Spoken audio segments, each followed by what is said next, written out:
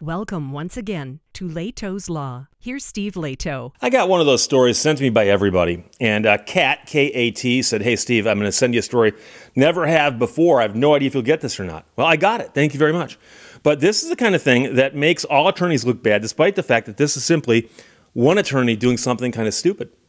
And I got to tap dance around this, although there was a worse story, which I don't know if I can get to or not, that I've had to tap dance around even more. But Ohio attorney suspended after pooping in Pringles can and throwing it in parking lot. And now his explanation for this still doesn't make any sense. And of course, your imagination does make you wonder what's going on here. But he's been suspended as an attorney because he did this. The attorney said that he did this as a prank. And he said that he did it about 10 times a year to blow off steam. Now, as you know, when you want to blow off steam, you go, "Hey, have I got an empty Pringles can around here?" Carly Welch wrote this for the messenger.com. A criminal defense attorney in Ohio was suspended after it was revealed he defecated in a Pringles potato chip can and threw it into the parking lot of a crime victim advocacy center. And now many people are wondering if he's got some kind of beef with them as to why he would do that. But according to Cincinnati Enquirer, the Ohio Supreme Court suspended him for a year. And they stayed 6 months of it because they deemed his behavior made him unfit to practice law. Of course, when his time runs out on that, he can go back and practice, but maybe he'll think about what he does for fun here. He defended his egregious actions by saying no one was targeted, and he had a habit of doing this in a Pringles can and randomly flinging it from his car. Something he said he did as a prank at least 10 times a year to blow off steam. I am curious to know if the Supreme Court actually gave him credit for admitting he'd done it more often. So they got him on one. And he says, "Well, I actually do it 10 times a year, but I'll stop." And the fact that he narked himself out on the other 9 does make you wonder. The court was not amused by his prank. They contended that the prank was targeted at the Haven of Hope Advocacy Center in Cambridge. According to the Enquirer, the attorney knew the advocates at the center. He'd known them for years. He was scheduled to see them in court just 15 minutes after he threw the Pringles can into the parking lot. He was reportedly representing someone accused in a capital murder case at the time of the incident, which took place back in November of 21. So this actually happened 2 years ago, and it's just taken that long to wind its way through the grievance system.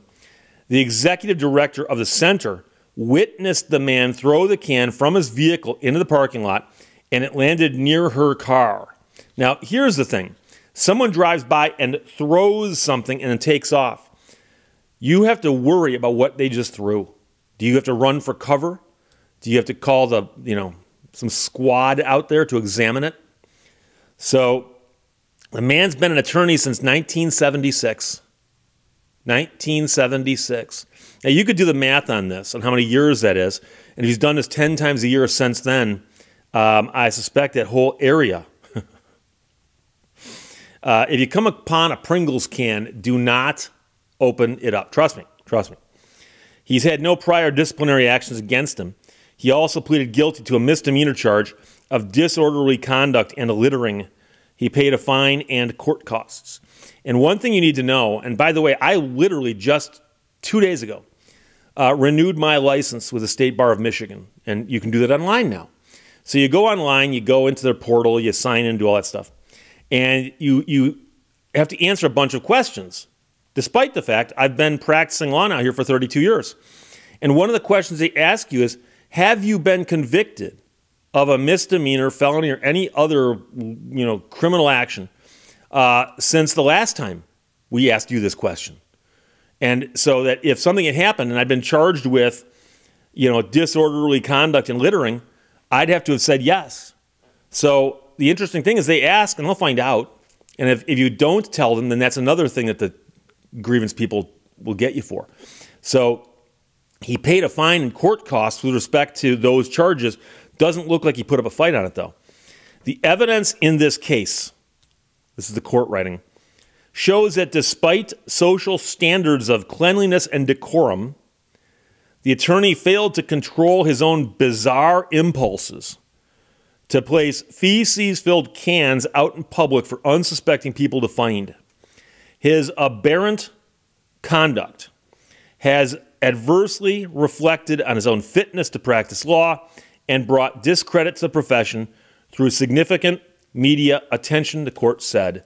And again, the Supreme Court of your state describes your bizarre impulses and says that your bizarre impulses make you unfit to practice law on some level, and they suspend you for a year. They didn't suspend him permanently. And it's literally a year with six months being, held back. But to have it described as bizarre impulses and aberrant conduct, that's not good. I can't imagine. And I've mentioned before that as a member of the Michigan State Bar, I get a magazine called the Michigan Bar Journal, and they mail it to me, and I get it every month. It's a high-gloss magazine. You flip through it. And there's a couple of things you look for, and one of them I've mentioned before is the front. It lists in memoriam attorneys who've passed away recently. And you always flip through there to make sure that there's none of your friends in there. And if there are, you make a note of it and to see if you're in there, because you shouldn't be. And then you go to the back. And there's a section in the back on discipline. And in the back are all the attorneys who've been disciplined in the last month, and what discipline was handed down, what they did, who they are, and so on. And you read these disciplinary actions, and quite a few of them are literally drunk driving. The number of attorneys, unfortunately, who get busted for drunk driving, and that's something you'll get in trouble for. You'll get suspended if you get arrested and convicted of drunk driving. But also there's a whole bunch of them in there where it'll be somebody took a bunch of money from a client, and they're supposed to do something, and they didn't do it.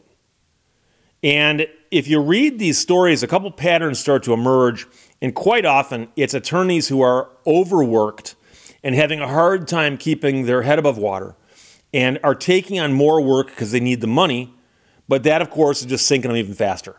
And that's the other one you see all the time. But the bulk of them are run-of-the-mill, meaning that you could just take the names and swap them around, and it's the same. Same thing, month in, month out. Same thing, month in, month out. Until you hit the guy with the Pringles can. Then you're like, oh my. Now, he's not in Michigan, he's in Ohio. I assure you, in any state to have done that, you as an attorney would, in fact, get suspended. And here is an example of, yes, what he did broke the law. And it got classified as littering. Littering. They said, okay, littering and disorderly conduct. Disorderly conduct. Generally speaking, if you were caught littering as an attorney, I don't know you get suspended. They might give you a warning and say, hey, as an attorney, you shouldn't be out littering. Disorderly conduct, though, they're going to ask, what'd you do? What'd you do? And disorderly conduct is often just somebody who's misbehaving in public to the point where somebody has to call law enforcement. There's some guy out here screaming and yelling and running around in circles, and we're trying to conduct business, that kind of thing. But here, this is just so bizarre. It's so bizarre. And the Supreme Court pointed this out, that what it does, it makes him look bizarre, as they said, but it brings discredit to the profession. So here I am as an attorney, 32 years, trying really, really hard to do my best to represent people. And when I speak to people who aren't my clients, such as an audience on YouTube, I try to be a good representative of the legal profession. And I get notes from people who say, Steve, I watch your videos, and I want to send you a note and say, you know something? You don't come across like the typical attorneys that I imagine. And it's usually meant as a good thing. I get a note once a week from somebody who goes, Steve, you're a likable attorney, and I never knew such a thing existed. And that's good. That's good. If I'm helping the legal profession have a more friendly face, so to speak, that's good. That's good, right? So here's a guy. I'd be scared, and I did not do this. I'd be scared to look up on Google right now, Pringles attorney, and see how many hits this guy gets.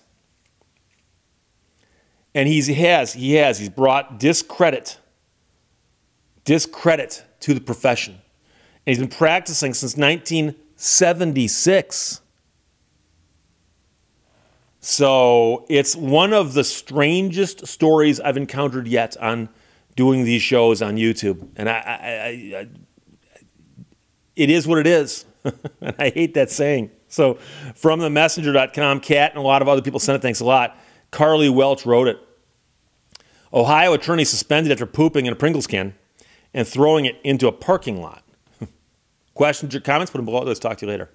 Bye-bye. Thank you for watching Lehto's Law. By and large, language is a tool for concealing the truth.